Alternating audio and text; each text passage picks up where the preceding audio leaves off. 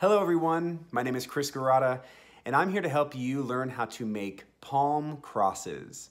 As we prepare for Palm Sunday, many of us won't be able to be at church physically, and so I think it's important for us to make our homes as festive as they can be to begin this Holy Week.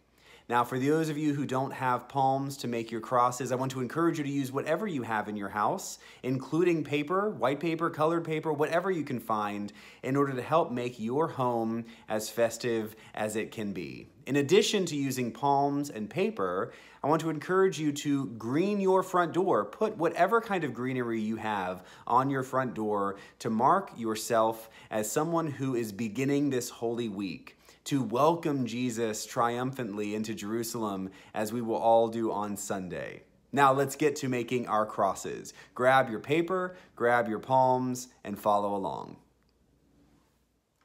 Begin by holding your palm horizontal from you, skinny side to the left and thick side to the right.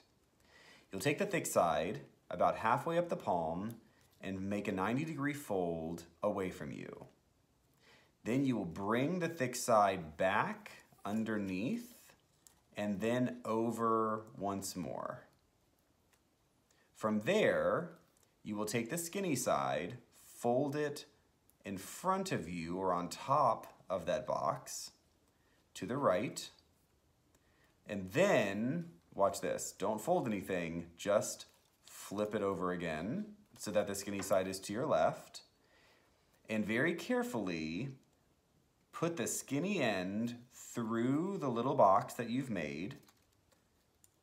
Slide it through so it comes out the right side. And once it does, you will pull it slowly but firmly all the way. And what you have done now is you've created a knot. And that's the most important part of the whole cross. Once you've got your knot, you will take the skinny side, slide it back through the knot, creating the arm of your cross, the first arm. And I suggest it be a little smaller than you think. Once you've got that first arm, you want to take the skinny part, fold it back through that same knot,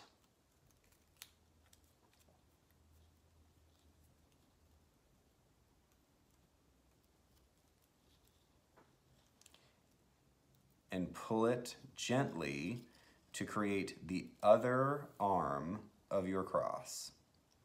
Keep them about even. Then flip it over. You'll take the thicker part, put it through that knot once, and then fold it under and put it right back through that same knot to create the top and the bottom of your cross.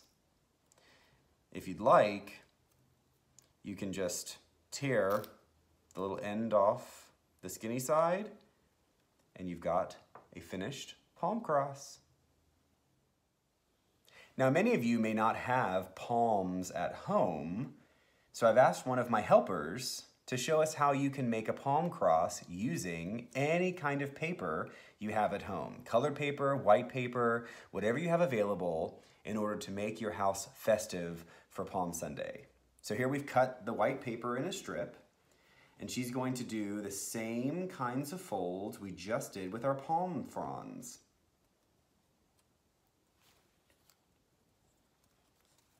You're going to take one end of your paper, fold it straight up, then underneath and back up again.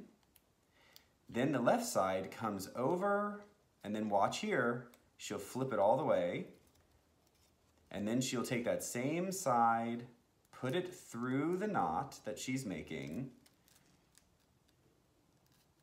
and then we'll pull it tight. And that is the most important step to making your cross. Once the knot is made, she'll take the same side, put it back through the knot, creating the first arm. Once she has the arm the length that she'd like, she'll take the end and bring it back through the knot to make a second arm that is the same size. Then she'll take the tail and she'll put it through the knot once and then back through the knot once again in order to finish the top and the bottom of the cross. So no matter what you have at home, whether you have palms or if you just have paper, you can make sure your house is decorated wonderfully for Palm Sunday. Well, that's it. Thank you for being with me on this video. I hope that your palms will decorate your house very well this Palm Sunday, and may God bless you all.